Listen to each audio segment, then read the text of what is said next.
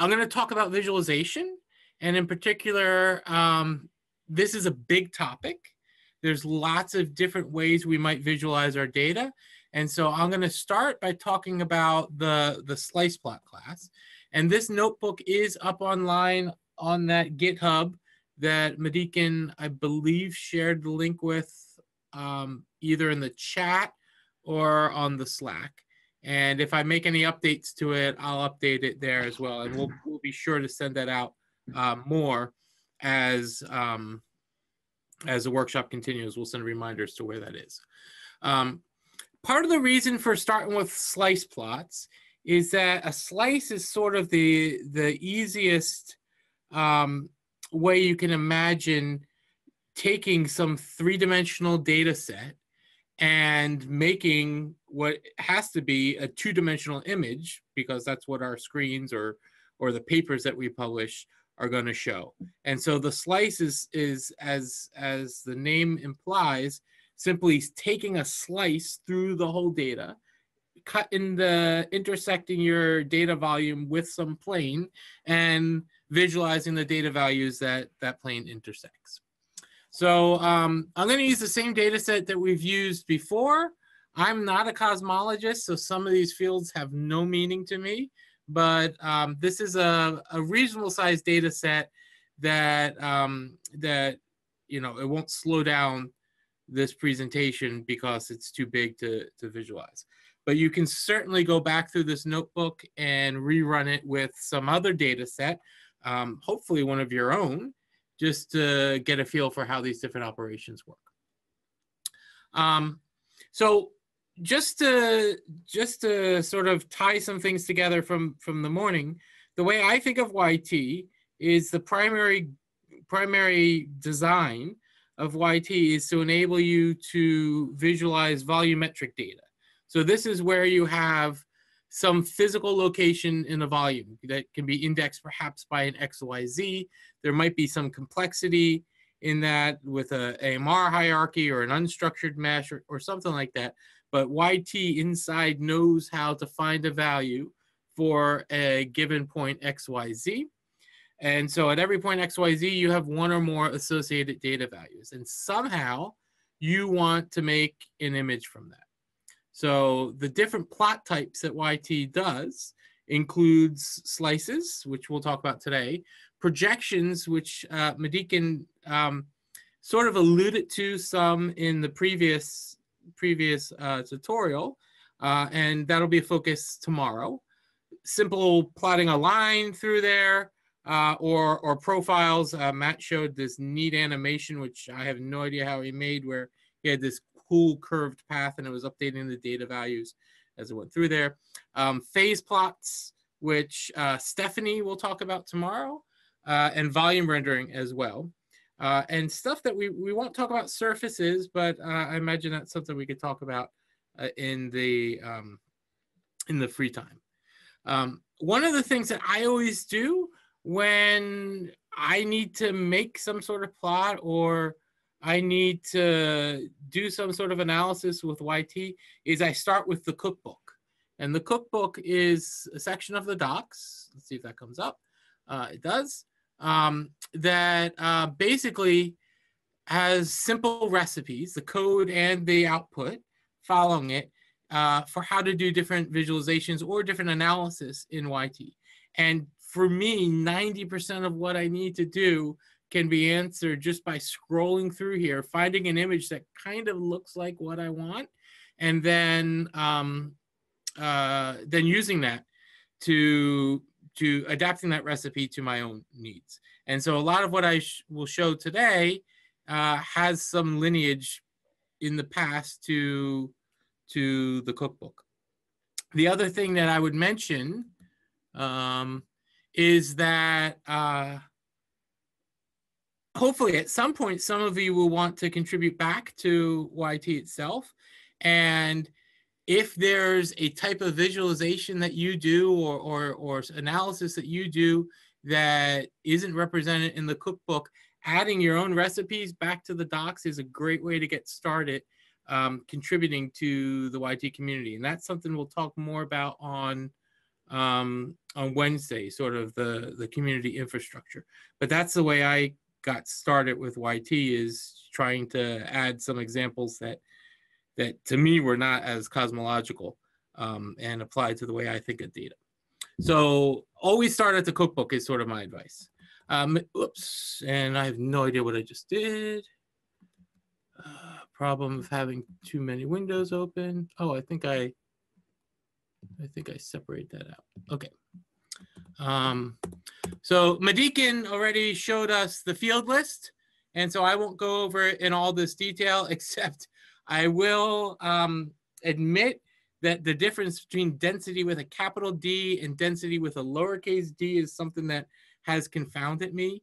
In the front ends that I work with, they're the same, but for Enzo data, they're different. So I'll switch somewhere midstream in this notebook, and that's just because I forgot to capitalize things at some point. So just to get started, Madikin did a wonderful overview of how to do different types of reductions on data, and one of which was a cut through the data. And then she showed how to plot that. The slice plot method itself, it's actually a class in yT, provides a nice high-level overview, a high-level interface, excuse me, to doing what she had done in that notebook before.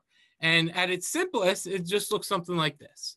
yt.sliceplot, give it the data set. That's the data set that I read in at the top, the isolated galaxy data set.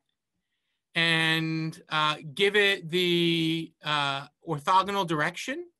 That is, I want to make a slice that's perpendicular to Z, so it's going to be the XY plane, and give it a field. And when I do that, for this isolated galaxy, which I'm not a galaxy person, this doesn't look like a galaxy to me, but I'll go with the title of the data set. I have a slice through the data. And by default, this is going to slice through the middle of the domain. And by my selection, it's going to slice in the Z direction. I could slice in X. And so then if I slice in X, I see that my axes now are Z and Y. It looks largely the same. So this is something that's somewhat of a spherical galaxy. Few things to note here. This example is something that's called an axis-aligned slice plot. What that means is that I am using one of the 3 coordinate axes as my normal to the slice plane. That's actually rather natural.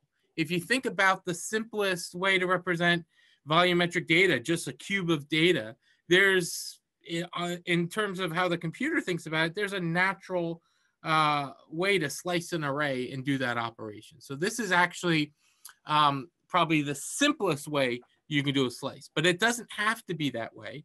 And I don't think I'll talk about it today, but I'll talk about it tomorrow.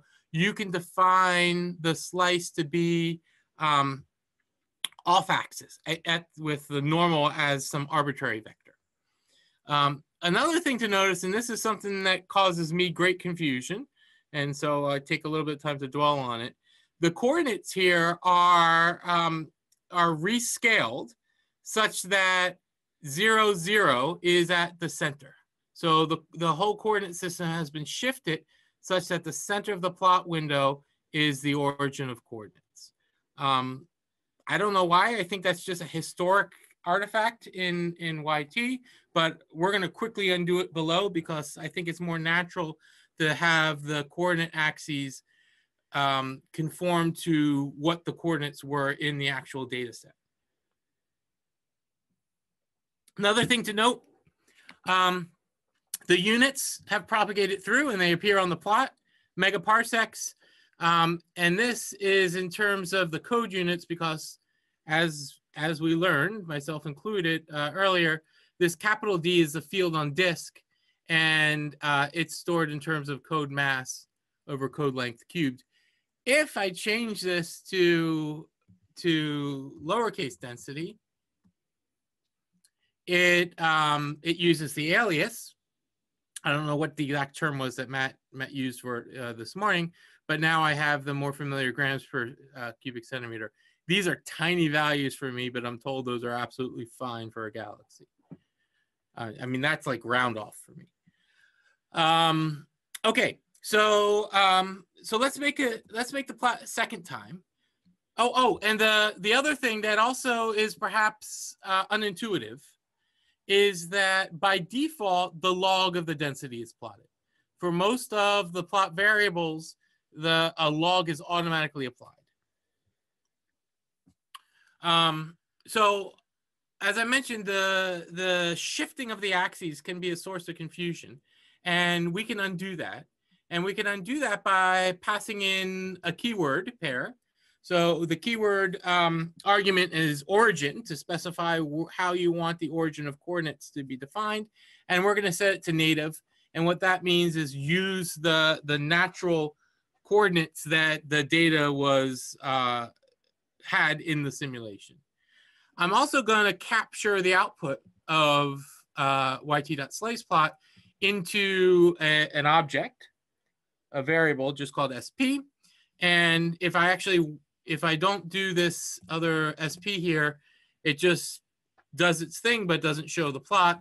And so if I want to show it, I guess you could do sp.show, but in Jupyter, if you just put the object itself on its own line, it'll show the plot.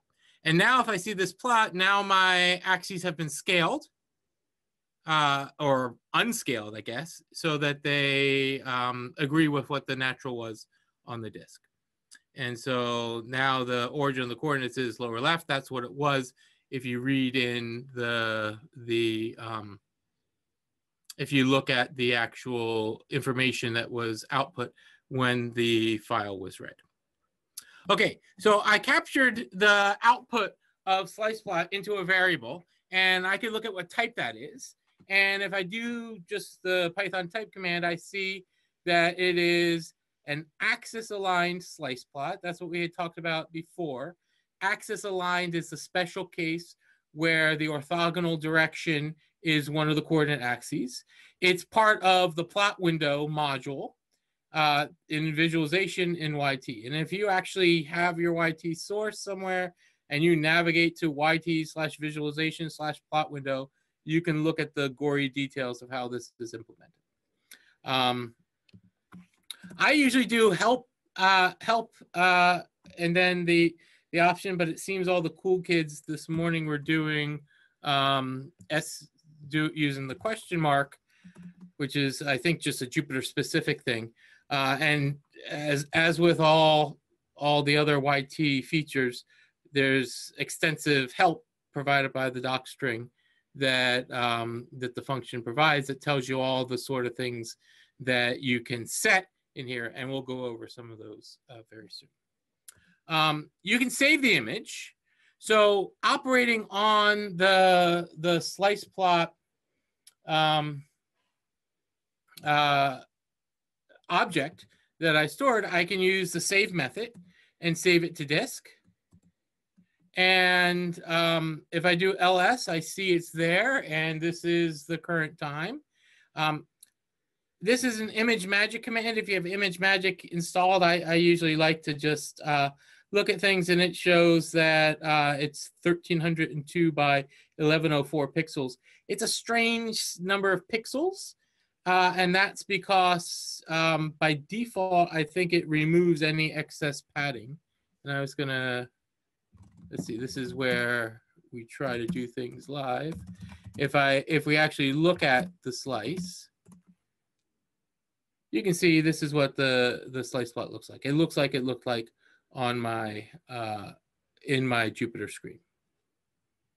It might have squashed it a little on here. All right. Let me find where I am in Jupyter.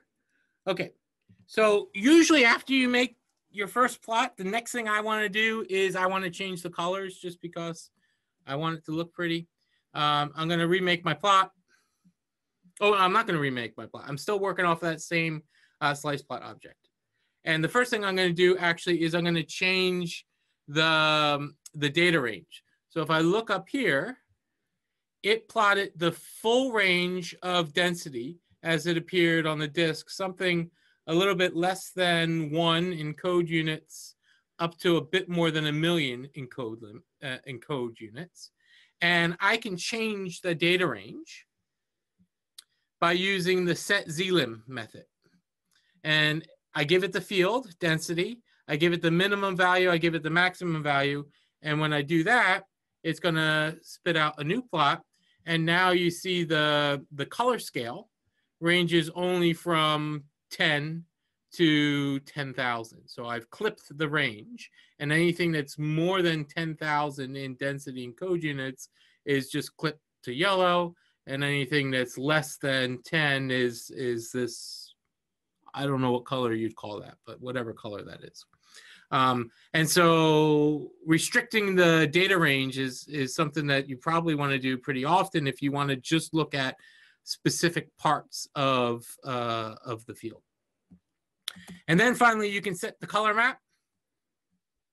Magma is one that I like a lot. It kind of looks kind of fun.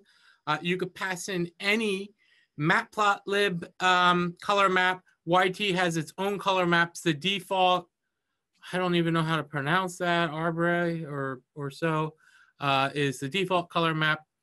If you go to the yT color map page, it'll show you examples of all the different color maps you can choose from. Some of these are better than others. There was a lot of effort in the last few years to make color maps that work well for all different types of color blindness and reproducing black and white and so forth. And the default's a great choice, but there's other ones that also work quite well. All right, I'm assuming that someone's keeping tabs on the hand raising, and I'm just going to plow forward until I'm interrupted. I have seen no hands raised. Okay, thank you. This is my first acknowledgement as well that people actually hear me, so that's always good. It's a very surreal experience doing this virtual. Yeah, all right. I can't stand talking to my own screen. It's weird, yeah. Also, Madikin has her hand raised now. Yes. Okay, do you have a favorite color map other than Magma? Anything like fun you like to use? Well, it depends. So I look at vorticity a lot, and or entropy, magnitude of vorticity, and so I like the symmetric ones, like the BWR. I think that works well for that.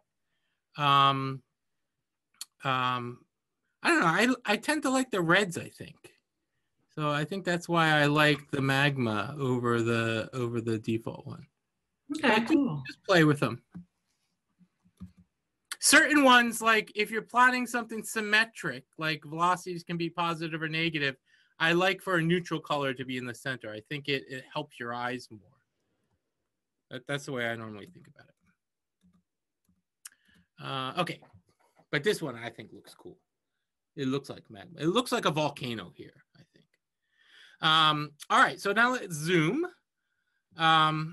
Again, we're going to work off of the object returned by slice plot, the slice plot or axis aligned slice plot object. And we can just, this is just making the same plot I've made before. I'm going to stick with the origin equals native because that's how my brain works. And after I make it, I can zoom. And so I just use the zoom method. So sp.zoom and give it a zoom factor. And now I've zoomed in by a factor of 2. And something that I think I knew, but I always forget and then relearn, is that if I call zoom a subsequent time, it zooms off of the previous zoom. Let's see. So, I just reran that. So now this zooms a factor of 4 from what that previous factor of 2 was. And this zooms a factor of 5 further still. And so you can really start to see the structure. You can also start to see where the coarse data is and where the finer data is, because it's nicely preserved in the way that it's plotted, that you actually see in how I think about it, sort of the finite volume nature of the underlying data in this case. I'm going to regenerate it again. So I'm going to be resetting the plot a lot of times as I do these things. And I'm always, actually, this is where I discovered I wasn't always doing the same thing. I thought I was always doing the same thing, but now I slipped in the lowercase density here. And the scale is more physical, but these are really small numbers to my mind. But here's our same slice plot as we had when I started out earlier. And now, instead of just calling zoom, whoops, that was me executing that. Instead of calling a zoom by some arbitrary factor, I'm going to set the scale, the size of the box that I want. So this overall box is a megaparsec. And I'm going to say that I want to set the center of my box to be 400 kiloparsecs along X, 400 kiloparsecs along Y. Notice that when I use set center on the slice plot object itself, I only need to specify 2 coordinates. And those are the 2 coordinates in the plane. Because I've already chosen the coordinate in Z in this case that my slice plane intersects. And so now I'm choosing just the coordinate in the plane to actually set my center in the plane. And I'm going to set the width to be 200 kiloparsecs. So this is going to be something right around here. And it's going to go from like here to here. It's going to give me a little zoom in of this region. And both of these are methods that operate on that axis aligned slice plot object. So I'm building off of that previous plot that I made. I'm doing sp.setCenter, giving it the coordinates in plane of my center, sp.setWidth, giving it the physical width that I want. I brought in that kiloparsec unit from the YT unit system to let me do that. And this is what I see. And it looks like we said it should look. If we looked above the center of the galaxy, or again, I'm not a galaxy person, whatever that is just there in the corner, as it should be if I started out 100 kiloparsecs off the origin in each direction and have a 200 kiloparsec box, then this is going to be the upper right corner for my plot. And so I can see that I've done that. And this is a more controlled way, perhaps, to zoom, where you actually set exactly what it is you want in terms of the center and the width. And a lot of operations in YT work in terms of passing in a center and a width. I think I said this already. When we use set center, we only specify the coordinate values in the slice plane.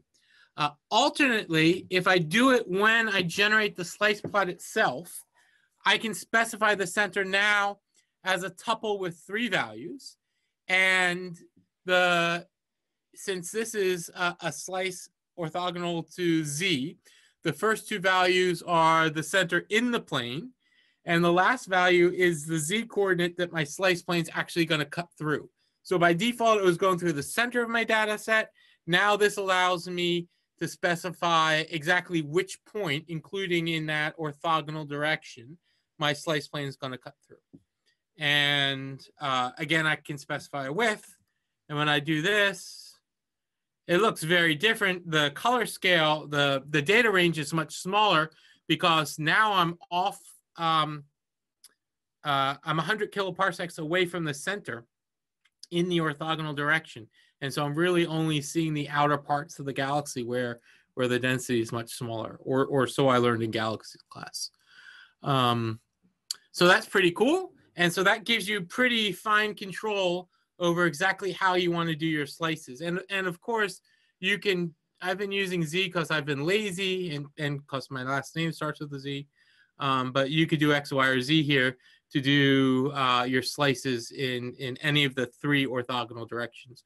Tomorrow we'll talk about the off-axis slices. So there's many ways to set the center of the domain.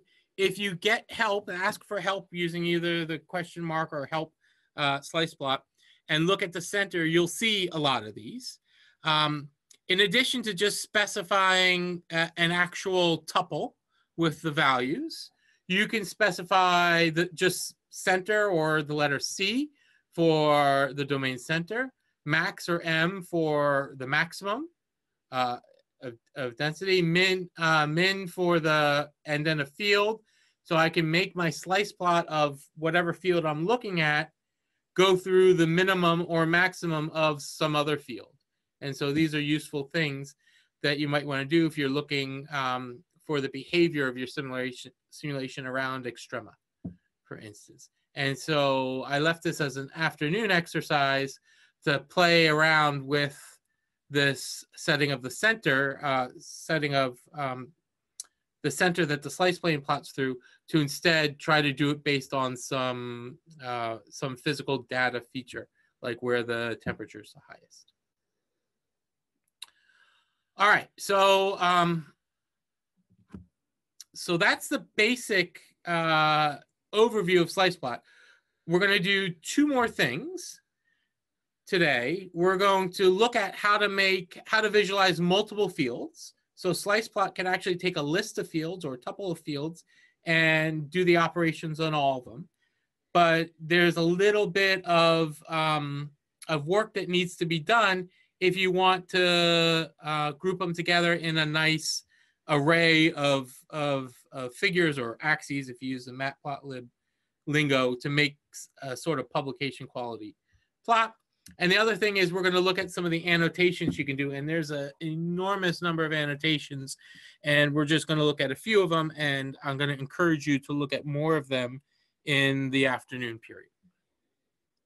So, so I broke a recipe that was, well, this is kind of based on a recipe that was in the yT docs, in the cookbook. I broke it up into different Jupyter cells to try to explain the different steps that are going on there. And hopefully that helps it be a little bit more understandable. So slice plot can take a sequence of fields.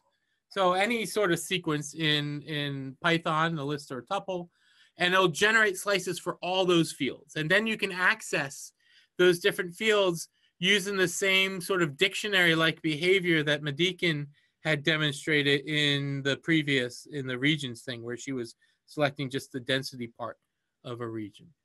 We're going to use some features of matplotlib to control the layout. So yT is going to do the cutting of the data, figuring out what data to display, and the scaling of the data, and basically generating everything.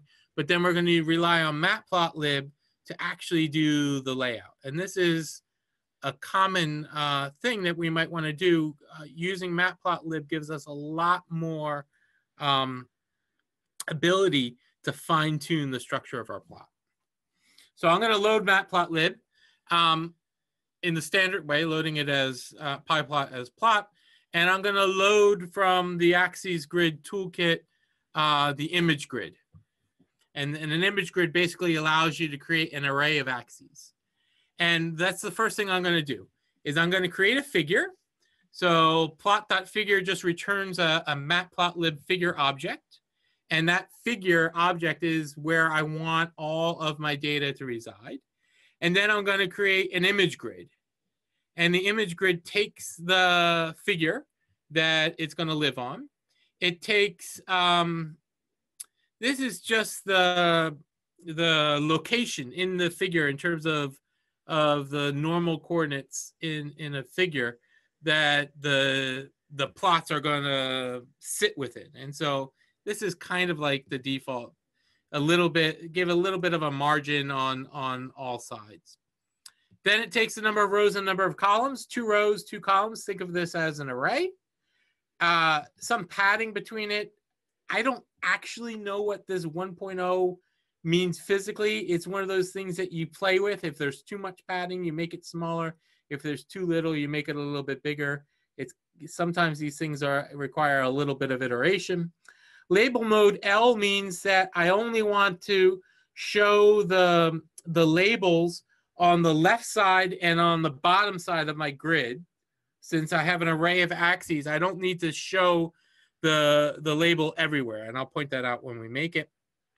Each axis is going to have a color bar, and I put a little padding between the color bar and the axes just because I like the white space there. Hey, Mike, I have a quick question for yes. you. Based on the previous slice that you showed with the zoom, can you tell us whether yT scales the color map when you zoom like that, or whether it sets the bounds to the data set min and max? Oh, so my understanding is it is setting it to the local slice. Okay. Yep. So, I mean, look at this. This is a much smaller data range than when I plotted the full thing, right? Right. Yeah. Yeah. So it seemed I mean, it seems to me that it's dynamically adapting. Whether there's some padding to it, I don't know, but it is looking at the local region when it's setting the bounds. Yep. Okay. You can of course override that, mm-hmm. right, with the set zlim that we looked at before. This is just one of those fun bits that, because I divided this up into different cells, the Jupyter is interpreting the output of the previous things and actually showing me something. So this is what my bare image grid looks like. You can sort of see the L here. I only have the tick marks on the left and on the bottom, not here, because this axis shares the same X as this one and the same Y as this one. Anyway, that'll go away in a second. Now I'm going to produce a list of fields: density, velocity X, velocity Y, velocity magnitude. For most codes, velocity magnitude will be computed on the fly because it's just the magnitude of velocity X and velocity Y. We have a code where, of course, that's not the case because we like to cause trouble for YT. But for most codes, this will do the right thing. I'm going to make my slice plot. I changed my notation. I'm just calling it P now.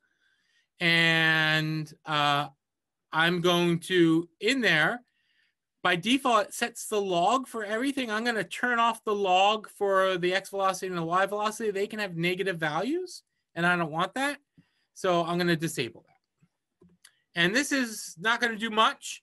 It's going to say, I'll talk about this bit in a second. Oh, actually, it does do much. Hang on a second. It's going to say that it's done, it's looked at each of those. So density, velocity X, velocity Y, velocity magnitude. So it's actually looked at the data, produced the slices for those, gave me a little warning that there's some negatives here. And if you're doing a log, it's going to switch to symlog later. And then here's what it outputs. It actually outputs, when you're sitting in Jupyter, it shows what those plots look like. So here I have 4 plots. They look quite nice. I'm not sure what's going on with this one, but I didn't make that data set. But we want to arrange them in a nice grid. So we have the plots. They're there. They're sitting somewhere in the internals of YT, but currently they're 4 separate plots. I want to make a nice tiled grid. So what I need to do now is I need to reach into that plot object, access the underlying, that slice plot object, access the underlying plot data, and link it to those matplotlib axes that I've just created. And so that's what we're going to do now. And this is something that's not obvious, I would say, because it requires some knowledge of how YT puts things together under the hood. That's why the cookbook is such an invaluable resource, because this information is provided there. So, so we're going to use that matplotlib layout. We're going to loop over the 4 fields that we use to make our plot, and we're going to assign the underlying plot itself to one of the axes on that we created with that image grid. There's some quirk in Jupyter that I didn't have time to debug when I wrote this, that if I don't sort of manipulate the slice plot object right now, this all sort of falls apart. That's only because I decided to split this code up across a whole bunch of different cells to make things better. So if I figure out a fix for that, I'll fix it. But I have this zoom in here just to sort of refresh the plots. Then I loop over my fields. This is the list of fields I input. For each field, I access the underlying plot. So the slice plot object has a plots. It's not a dictionary, but it's something that is like a dictionary that holds the actual plot. So this is my current plot. I set the figure attribute of the current plot to be the figure that I created. That's the overall matplotlib figure. I set the axes to one of the 4 axes that I created. So I use the enumerate here, so it'll be 0 the first time, 1 the next, 2, and then 3. And likewise, I set the color bar axis, that's what CAX is, to the corresponding color bar axis that the image grid created. And then I need to tell the slice plot to sort of redraw things, and that's what this last command does. And I do that. I don't see anything because now these things live in that matplotlib figure. If I look at the matplotlib figure, I get this nice plot with the 4 separate fields all shown on the same figure in that 2x2 arrangement that I had asked for. This is now being controlled by matplotlib. At least that's the way I think about it. This figure is a matplotlib figure. And so I can use the matplotlib commands to operate on it. So for instance, if I want to save it, I can use savefig, which is the matplotlib command. And let's see if I saw that terminal open. And I already forgot what I called it. I think it's multiplot. And if I could type correctly, here's my underlying plot. And it looks small. You can matplotlib allows you to set the DPI and so forth, so you could play around with it and make it the resolution that you want it to be. But that's a nice way to be able to produce something. So this is sort of there's 2 ways you can think about using, or 2 ways I think about using YT. A lot of times you have a notebook that you just run through when you're doing the analysis, but then you make the pretty sort of publication quality plots when you're writing all this up for paper. And so putting everything together on a common set of axes is something that you might want to do in that case. There's more advanced ways, really cool looking things, if you look at the notebook, that really rely on using matplotlib to control all aspects of the layout. So for instance, producing some sort of plot that looks like this, that's pretty nifty. Don't ask me what it is. And so I gave a link to one of the cookbook recipes that shows how to do that. And now I'm back to my notebook. As I mentioned, there's a lot of ways to do annotation. In in YT, these are generally all termed callbacks. And so the idea is once you make a slice plot, or as we'll see tomorrow, this also works for projection plots, you can add a number of callbacks to it. These are, this is basically a list of the different types of annotations you want to do. And when you make your plot, it's going to run through all those callbacks and add all those annotations to the plot. So I'm going to remake my plot. Can I ask a question first? Yeah. Mike? So if you go back to your 4 panel, maybe. Yeah. Okay. So when I'm making my figures, these numbers are all right on the money for me because I run Galaxy stuff. Yeah. But I don't actually want that times 10 to the 7 at the top of my color bar. What I really want is this to say velocity y, and then the units to be 10 to the 7 centimeters per second. Right. Do you know how to do that? I don't know how to do that. I don't know. Maybe I've done it before, but I can't remember. If you're asking me, can I do it for you right now? The answer is no. Okay. I'm sure it can be done. It can be done. Yeah. I personally like that 10 to the 7, but that's maybe a me thing. Yeah, I guess it all depends on how close you're going to want to squish your panels too. Right. So basically there's definitely a way to do it. In the most extreme absurd way that you could do it is create a derived field where you just divide it. Right. Yeah. Yeah. I'm that sure might there's a actually way to be what do I've it. done. I'm sure there's a way to do it other than that, and maybe Matt or Madi can. You can set the units to be 10 to the 7 centimeters per second. Okay. So somewhere. Awesome. So under set_unit. So yeah, if you call p.setUnit density, or I'm sorry, velocity y. Yeah, set_unit. And you can specify more than one at a time here in the call. You can put it in a list. So velocity x, velocity y. And if you set it the second argument to 1 E7 times, I'm sorry, in a string times CM over S, it should do it. Let's find out, Matt.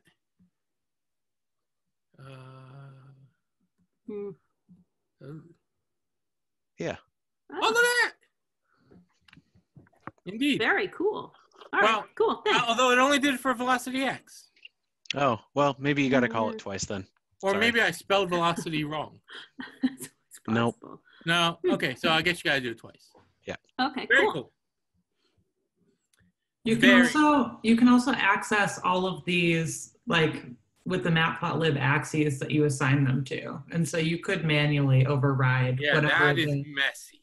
That is very messy, but it is an option if you really feel like getting into the nitty gritty of matplotlib.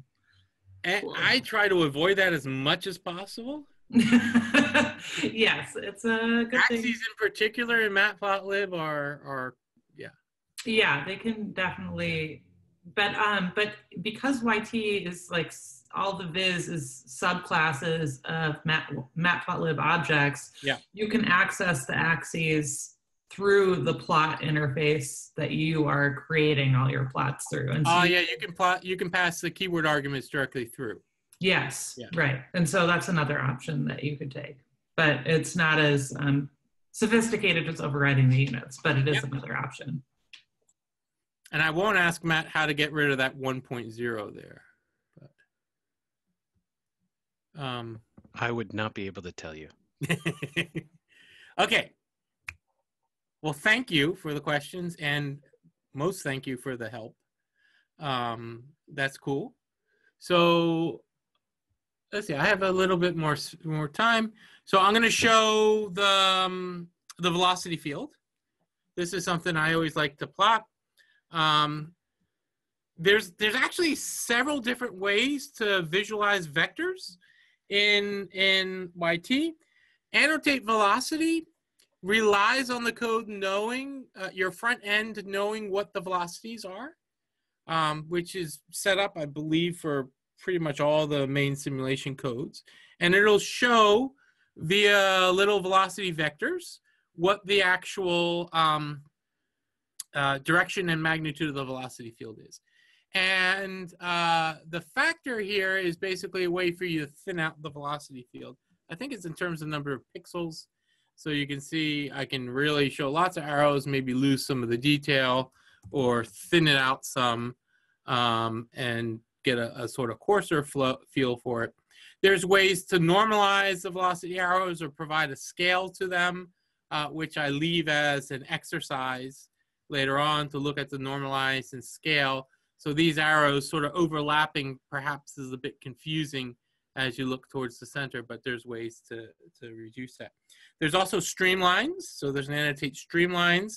Streamlines are basically where you integrate you pick some starting point and you integrate the trajectory of say a fluid element by using the local velocity field to make it to tell you how the velocity is changing. And so you get these nice long streaks in your plot. And there's also a line integral convolution, which to me is basically what happens if you ask Van Gogh to visualize your stuff. It kind of looks nice and streaky like that. Visualizing the grid is something I always like to do as well. Again, there's a callback for that called annotate grids. And if I do that in my slice, it'll actually show the patch structure of the AMR. You can see the different levels. They're colored in different colors. Some of the colors don't show up too well here, so there's kind of a purplish color hanging out here. But you can see the nice, this is a nice way for you to, for instance, look at the domain decomposition in your simulation, or to make sure that the resolution's sitting where you want it to. You can also visualize not just the patches that make up your grid hierarchy, but you can look at the individual cells. If you turn that on for this, it'll look crazy busy. So you only want to do that when you're really, really zoomed in.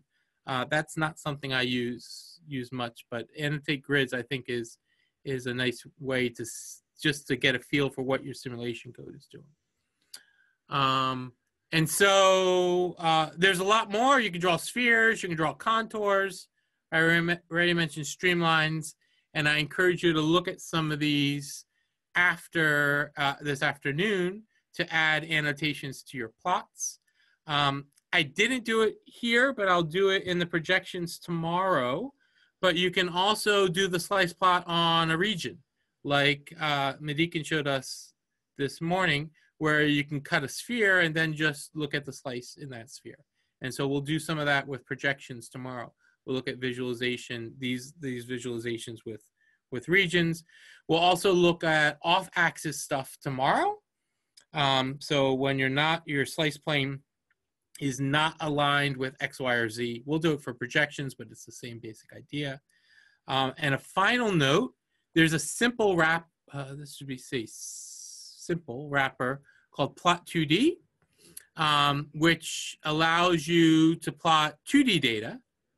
Where is it? Oh, so this is just what the call is. Allows you to plot 2D data, which essentially a slice is a 2D visualization of your 3D data set. If you have a 2D data set, it's kind of trivial, so you don't have to pass the orthogonal direction. That's basically the main thing that this happens.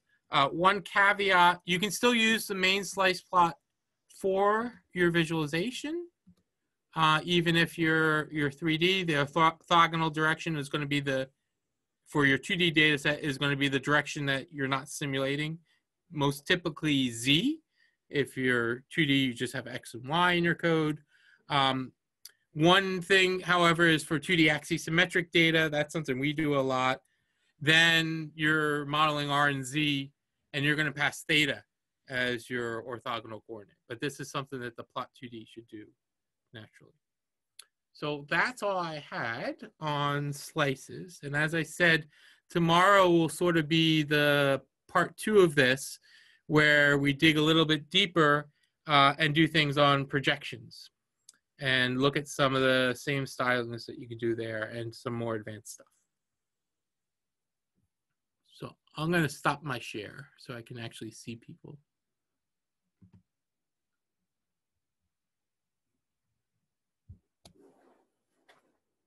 So we got any more questions?